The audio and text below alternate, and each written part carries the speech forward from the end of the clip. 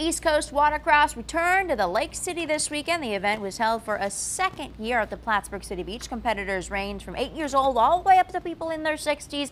Organizers say the Plattsburgh City Beach is one of the best, if not the best, site for this type of racing.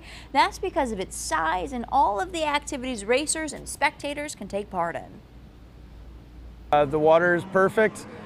And it's a beautiful area, so we love it because our racers come up, they spend a couple extra days and they get to see the sights. The City of Plattsburgh and the Adirondack Coast Visitors Bureau hosted this event.